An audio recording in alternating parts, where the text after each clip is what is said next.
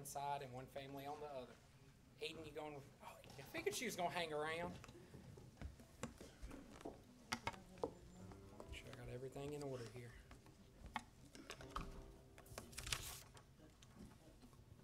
Okay. Oh, God is good. Amen.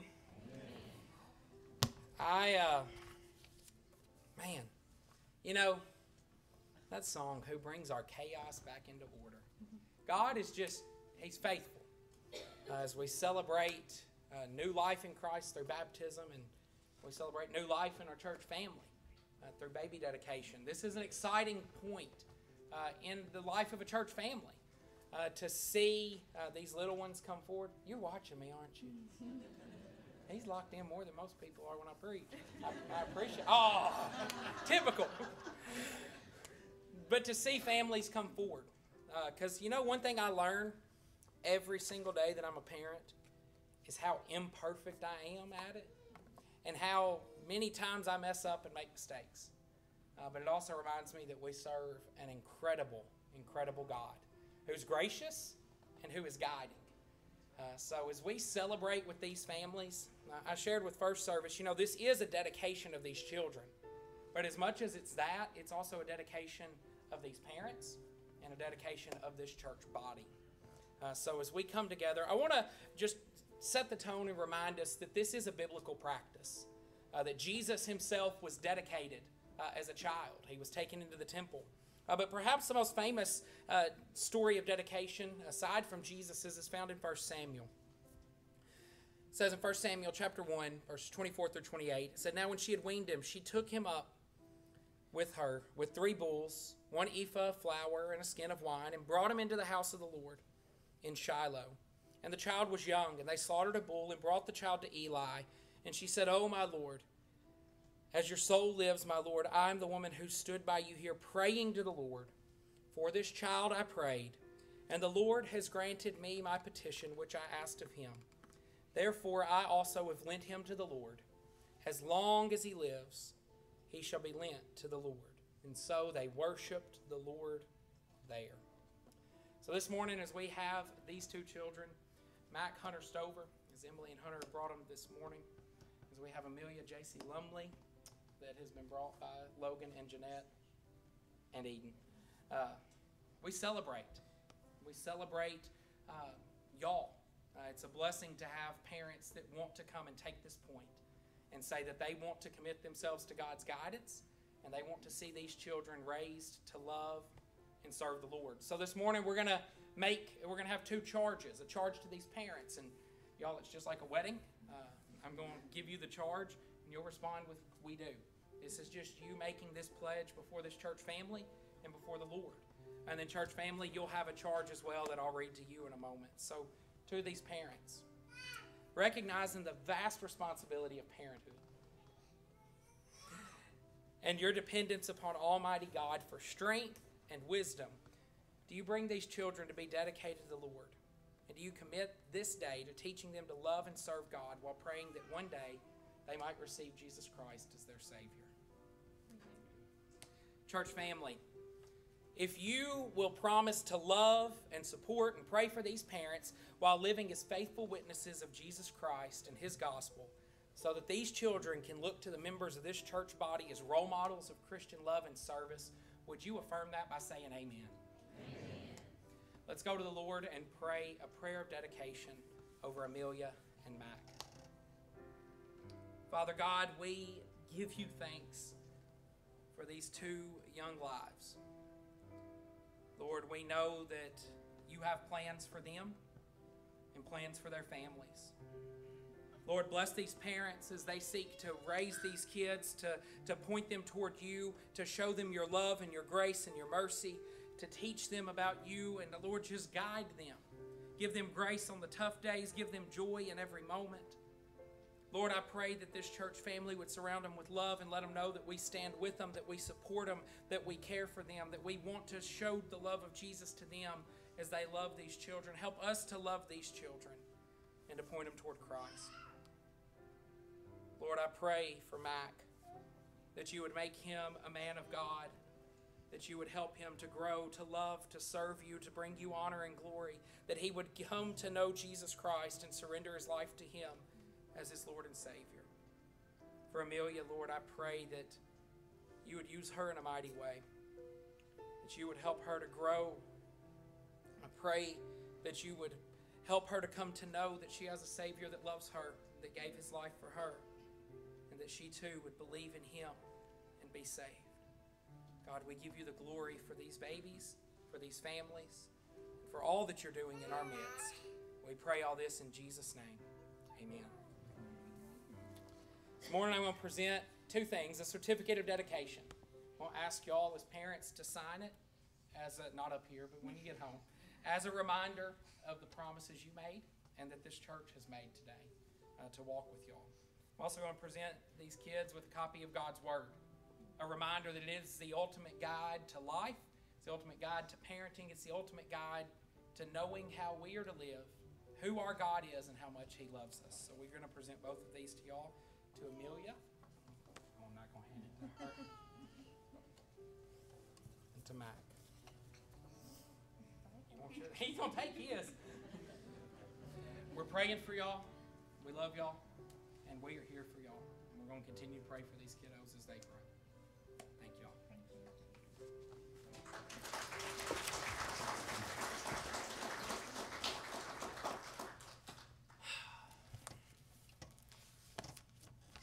There are some really great parts to my job, you know it. You know, I'm always amazed when God is at work. The ways he can take us as a church body, us as people, with all of our peopleness.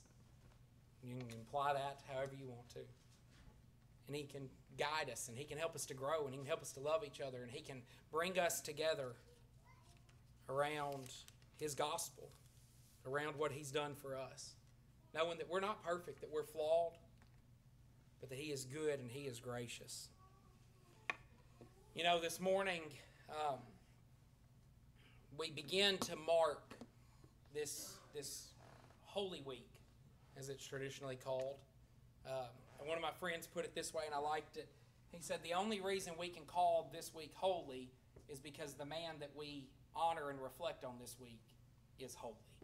It's not the days themselves, but it's the one that we look to. And so as we begin with Palm Sunday, and it sets the tone for this entire week, and something we need to remember about this week is that none of the events in Christ's life, none of the events in Scripture, especially none of the events leading up to his death, were coincidental. There was nothing done by accident. There was nothing done randomly. There were no coincidences, but rather God was meticulously at work in the lead up to the death of Christ. We've looked the last few weeks in the Gospels at stories of his healing and his miracles and his teaching and who Christ is and how he's at work. And now we get to this point where he is heading into Jerusalem to celebrate the Passover, knowing what lies before him. And it says he comes down the Mount of Olives, and I know Brother Charlie read the scripture to you from John's Gospel. This morning I want to look at a part of this story actually found over in Luke's Gospel. And I don't want to reread everything, but essentially the story of Palm Sunday, he sends his disciples out and he tells them to go find this donkey. And they go and they find it. He says, bring it to me. And if they ask you why you're taking it, say the Lord needs it. And he goes, and miraculously it is just as Jesus said that it was. And the donkey is there, and they untie it, and they bring it to the Lord, and they throw their cloaks on the donkey, and he begins to ride down the Mount of Olives into Jerusalem. And he's descending down, and he begins to encounter crowds of people, and they would throw their cloaks over the road, or as the scriptures record, they would go out to the palm trees and cut down the branches and lay those in the road and celebrate as Jesus passed by.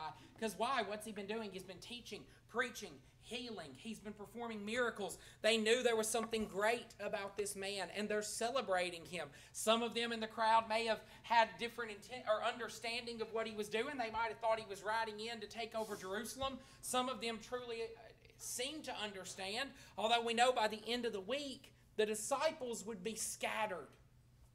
And the scene shift, and I hope you follow it this week. Find a Bible reading plan that guides you through what happens each day of this week, as best scholars can tell. And how we go through the week, and he arrives to this celebration on Sunday.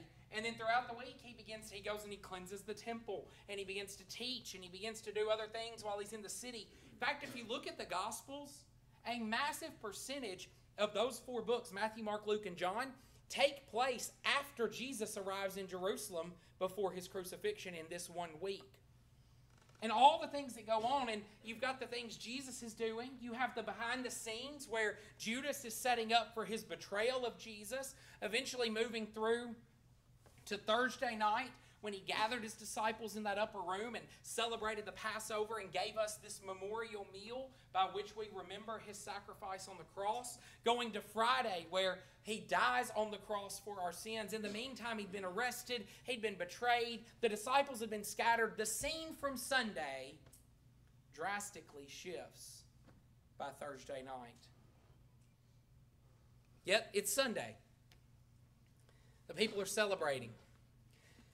Luke says that he rode into the city and he was drawing near, verse 37 of Luke 19.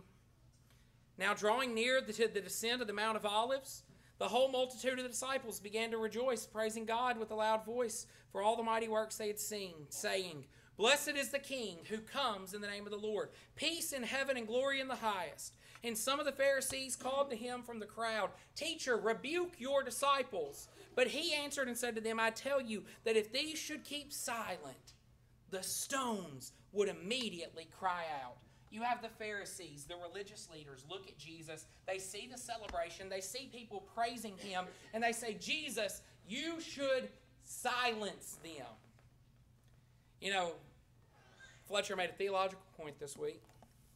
We were talking about this very week and what it means and what happened on Palm Sunday. And Fletcher's getting into rhyming words and figuring that kind of stuff out. And we talked about it, and it was about 15 seconds went by, and he looks up and he goes, Ferris wheels are fun. Pharisees are not. Okay, so there's what you can take away this week. If any of you got your sermon notes, Ferris wheels are fun, Pharisees are not. It's true. The Pharisees show up and they say, Jesus, rebuke your disciples. And Jesus says, if I tell them to be quiet, the rocks will cry out in praise. What he's saying is, I can't silence creation from praising its creator. We know Jesus was there. We just sang it in the song. You were the Word at the beginning, one with God Most High. Jesus was there, your hidden glory in creation, now revealed in you are Christ. He was there in the beginning. He was there from the dawn of time. He was at work in creation. And now he's here on the earth, the King of glory. Imagine that. The one who created the donkey on which he sat rode in on the donkey in humility, yet being celebrated by some as king. Had he told them to quit crying out, it says the very rocks, the very earth would cry out. So we have a scene of celebration. A scene where the disciples are excited. A scene where everything seems to be going really well at this point in the story. But I want us to see the heart of Jesus. This is often the part that we don't pick up when we get into our Palm Sunday reading. He's still riding the donkey in verse 41. Now as he drew near, he saw the city and he wept over it, saying, If you had known, even you especially in this your day, the things that make for your peace, but now they're hidden from your eyes. For days will come upon you when your enemies will build an embankment around you, surround you and close in on every side, and level you and your children within you to the ground. And they will not leave in you one stone upon another, because you did not know the time of your visitation. Jesus here weeps. In the middle of all the celebration, he weeps. In the middle of all the ringing out of Hosanna, and the ringing out of blessed is he who comes in the name of the Lord, and the shouts of glory to the King, the high and holy one, glory to him, all the praise, he weeps. Because he comes over the Mount of Olives and he sees Jerusalem laid out before him.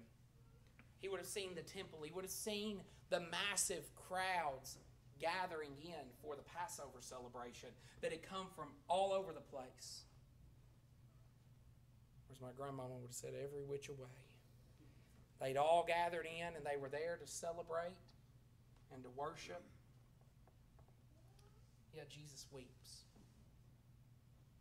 Because though Jesus was the king, though Jesus was the one for whom the rocks would cry out, glory, glory, glory, he knew that that city was full of people who had been promised a Messiah, who were waiting on their king to show up, and who would reject him, who would take him to a cross and shout, crucify. He didn't weep because he was going to enter Jerusalem and face physical pain, though he would. He didn't weep because he was going to enter Jerusalem and his disciples were going to get scared and scattered, though they would. He didn't weep because he was going to enter Jerusalem and one of his 12 was going to betray him, though he would.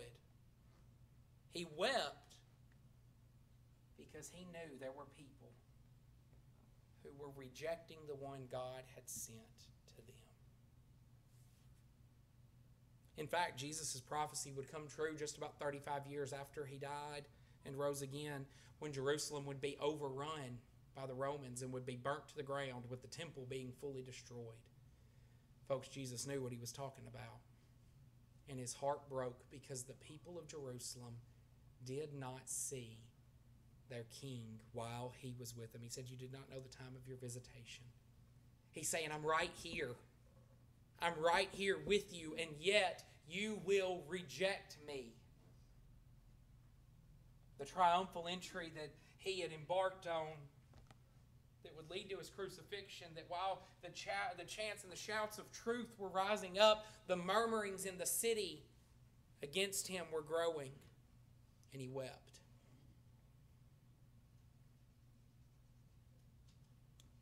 The question sits before all of us today. We all, so long as we have breath in our lungs, and particularly now sitting here hearing the gospel, hearing that this Savior did come, the one who created all things, the King of glory, the one who has existed from the beginning, the Son of God, comes down to earth sinlessly, perfect, and lives a life sinlessly, and looking at us in our brokenness, in our sins, in the ways we, each and every one of us, fall short day by day. And he goes to the cross. And he dies. And the Bible tells us that God is not willing that any should perish, but desires all to come to a knowledge of the truth. That he invites all of us to come and to know him. And today is the day we know that Jesus moved with compassion. He wept. It didn't say a tear filled his eye. It didn't say he had that single tear roll down his cheek like you see in the movies, right? It said he wept. Imagine the scene, the glory of Palm Sunday and the broken-hearted Savior, the King who is heartbroken for the people he had come to redeem, who would reject him. Yet that King willingly goes to the cross for you, and that King today calls you to come and to know him and to be saved. And today you face the same choice, that if you don't know Jesus Christ, that he invites you in this moment, in this time, to come and to know him. To know that you're a sinner and to know that he came to save you and to place your faith and trust in him as your Lord and Savior. Or you can be like those in Jerusalem and walk right past it. For the believer today that knows this truth, this is the time for us to shout Hosanna and to worship him. Not because we're better than anybody else, but because we know the beauty of our Savior. And in hopes that our shouts of Hosanna and of exalting him and glorifying him in our lives can be a witness to those who have yet to come to know him. And that as we participate in this Lord's Supper, we're reminded that his body was broken for us and his blood was shed for us on that cross. We understand that we have nothing special in us, but we are the recipients of the beautiful grace of God. So we say Hosanna. We say glory to the King who's come for us. This morning as we prepare for this time, I invite you, if you've never known him, if If you've never known Him as your Savior, today is the day. If He's calling you, respond. And know that He's inviting you, that He came for you, that He loves you. And don't leave questioning, but come to know the one who gave His all for you. Father God, in this moment, this morning, I pray that if there's someone in this church that has never known Jesus Christ as their Savior, has never had that moment of acknowledging and confessing their sins before you, and calling on you, who alone can forgive, and who made our salvation possible by sending Jesus to die, that today would be the day that they would come and surrender their life to Him and know the hope, the joy, and the everlasting life that's found only in Jesus. And that, Lord, for believers around this room today, as we prepare to remember that sacrifice that purchased our salvation, that, Lord, we would open our hearts to you.